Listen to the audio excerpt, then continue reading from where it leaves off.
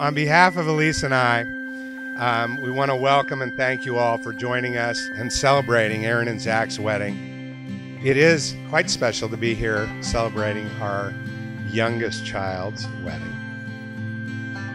In a little bit, we're going to put out some pictures of Zach and Erin growing up. As I look through those photographs, besides getting very emotional, I also realize that I cannot help but think that theirs was a marriage that was just meant to be.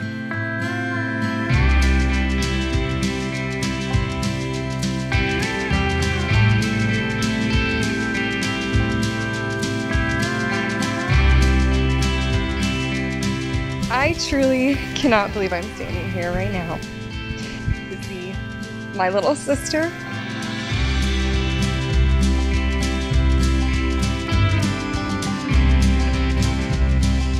Sometimes it feels like almost yesterday that I was sitting at the kitchen table with my grandma Marge and brothers waiting for my parents to call from the hospital. Baby number 4, the Kabuski, had been born. When the phone rang, my dad asked my grandma to pass me the phone. He gave me the good news. I had a sister, and my life would never be the same. Because truly, having a sister to share your life with is one of the most special relationships.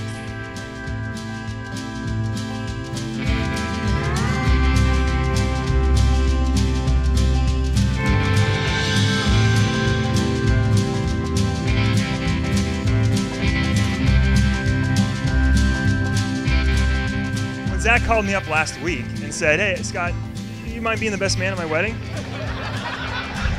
I was really stumped for, okay, which story am I going to tell? It hit me last night at the rehearsal dinner.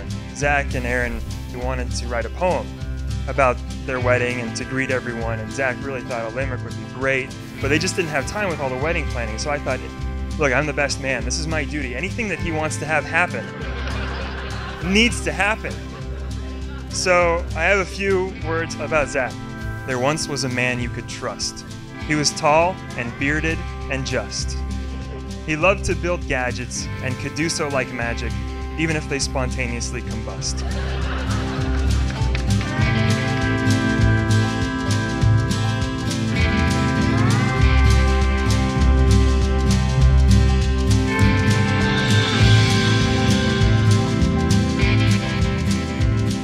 As I look at them and I watch them up on the altar today, I just wanted to say that I want you to always remember that the paradise you have is not everything that surrounds you here, but it's the love you see when you look in each other's eyes, and you will always see paradise there with that love. And I think that's very special.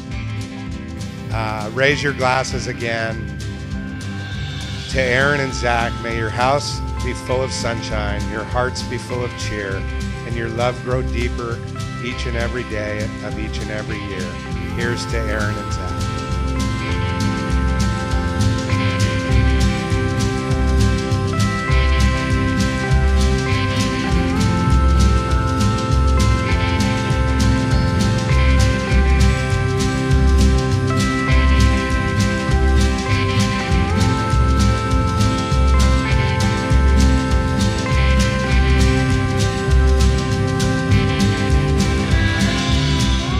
I, Zachary, take you, Erin, to be my wife.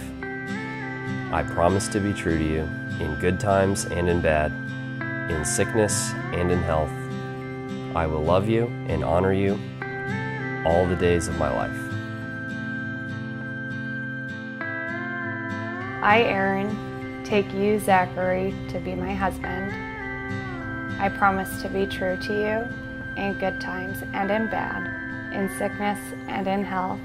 I will love you and honor you all the days of my life.